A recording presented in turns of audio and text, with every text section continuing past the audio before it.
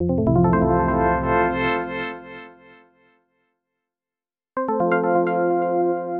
phrase of the day today is, "Oh, you shouldn't have."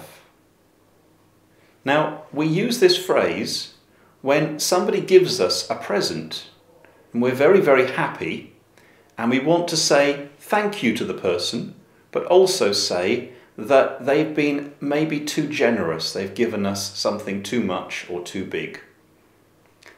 For example, a friend comes back from holiday and he gives me a bottle of wine.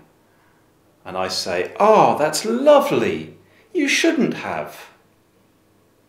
Now, for this to sound friendly, you need to have a strong stress and a rise-fall intonation on the word shouldn't. So it's, "You shouldn't have."